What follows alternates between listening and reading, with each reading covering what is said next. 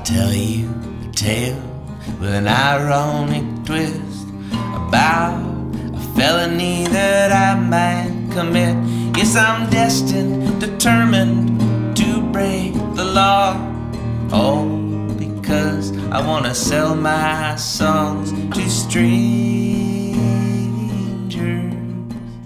You see, last year I wrote a folk song for an army led by Elizabeth Warren.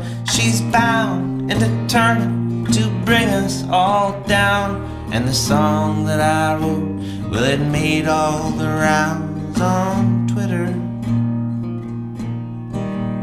So I minted that song like any other day, and a bidding war started immediately. And when the dust settled, one winner emerged. 5.324 ETH was the amount that I earned. Now I don't know their name or their address, their social security, or anything else. I got an ENS name, but that won't be enough, 'cause the 5.3 ETH was above $10,000. 'Cause you see, there's a law on the books now that says that what I did was criminal, accepting that money in exchange for a song. Well, the song that I sing will be minted as well and sold as editions just like any day else.